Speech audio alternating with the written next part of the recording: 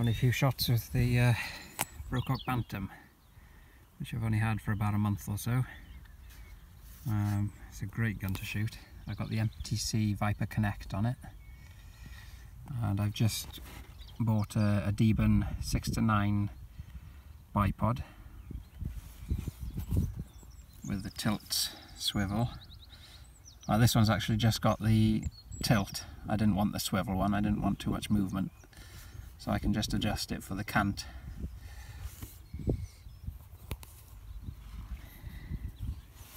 Testing out these two pellets today, Kaisers, which are 14.66 grain, and the Air Arms Diablo 16 grain. The Air Arms is a cheaper pellet, and there are more deformed skirts on these ones, but oddly the Air Arms seem to group slightly better, I would say. There's not much in it.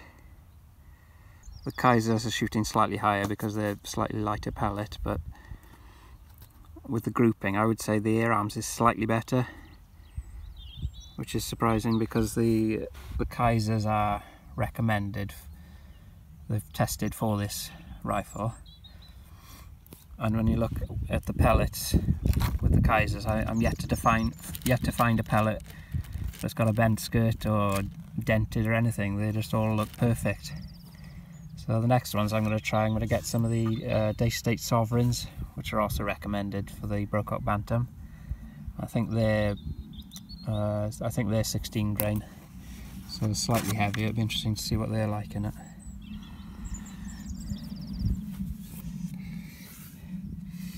But very pleased with this gun so far. Brilliant shot count. I've got the carbon fibre bottle on this one. You can see it's got the manometer on the side there. Didn't even bother topping it up because it was still halfway down the green, and I've just put 60 shots through it and it's hardly moved on the needle there. It's the first bipod I've had on an air rifle. I'm quite impressed with the stability it's giving me. I mean, I have rested on shooting bags and different rests, but this is so nice because it can be detached and extended and put on different surfaces. It's really good.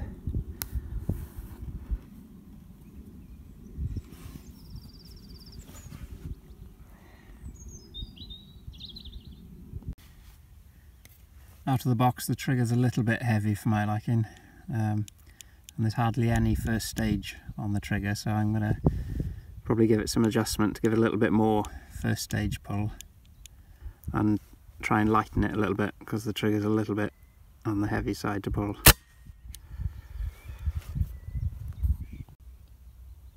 As you can see on the muzzle, the barrel is threaded, so you can add a second stage silencer. The barrel is shrouded, but it's still fairly noisy compared to something like the FX Wildcat. This is the 10-shot magazine. Seems to be very well made. It's got a red mark indicator on it when it's empty. That's your last shot when it's on the left-hand side. I'll have to get another one now, so get a bit more trigger happy.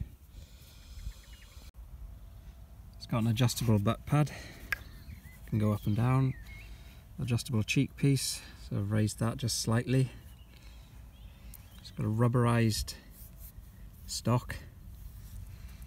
Well, it's a wood stock with a rubberized coating on it.